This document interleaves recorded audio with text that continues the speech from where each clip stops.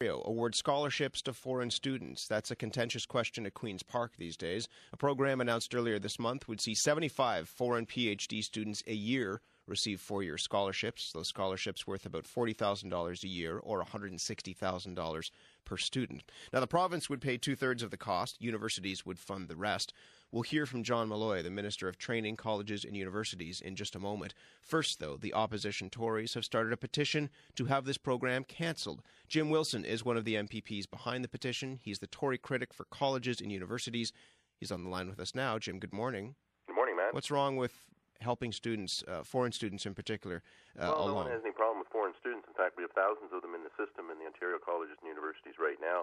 I think Ontario students, though, feel betrayed, those whose families pay taxes here and those students who pay tuition fees here, that Mr. McGuinty would come up with a new program, $40,000 a year. It starts with 75 students. By the end of the fourth year, it grows to 300 international students.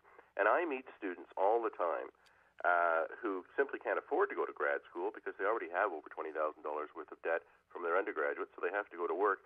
So we have the best and brightest here, and we should be cultivating that homegrown talent before we send such generous scholarships overseas. The government, though, says, and maybe this is the heart of that betrayal, that this will actually help attract the brightest students from around the world to this province. Yes, we have the best and brightest here. We also have the opportunity to have those students learn and interact with smart people from elsewhere. Isn't that a good thing? Well, you know, when Mr. McGuinty announced earlier this year in the budget that he was welcoming more foreign students, it was to be modeled after Australia and other jurisdictions that make money off of students. Then his next announcement a couple of weeks ago was suddenly we're going to spend $30 million tax dollars and student tuition dollars from Ontario students attracting international students. We have thousands and thousands of international students here. They come. They more than pay their way, and they're happy to be here because of the quality of education we offer. We need to give Ontario families a break and Ontario students a break and make sure that our undergraduates that have very high academic achievement can actually go to graduate school.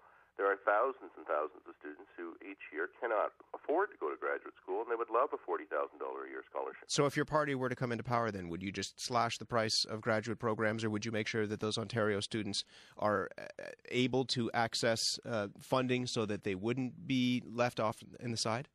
Well, Tim Hudak, the leader of the PCs, has indicated that every penny of the $30 million that Dalton wants to spend in this new international student program will be reinvested into Ontario students and Ontario families. So that's our commitment. It's an awful lot of money, especially at a time when we have an over $20 billion deficit in the province. $30 million pumped into our Ontario students would be a big help to them. What happens next with this proposal to cancel the program? The government seems pretty committed to it. Well, he's backtracked on putting limiting chocolate milk in grade schools, and he's backtracked on sex ed for 6-year-olds. So I think Dalton McGuinty might backtrack on this if we keep the pressure up. And I'm on the road now, meeting with students who are very much feel betrayed by this program. And we have do they though? Do students actually are they actually worked up about this? Oh yeah, they're really worked up about it. I mean, the government and the opposition certainly is because this is politics. But on the ground, honestly, do people actually care about this?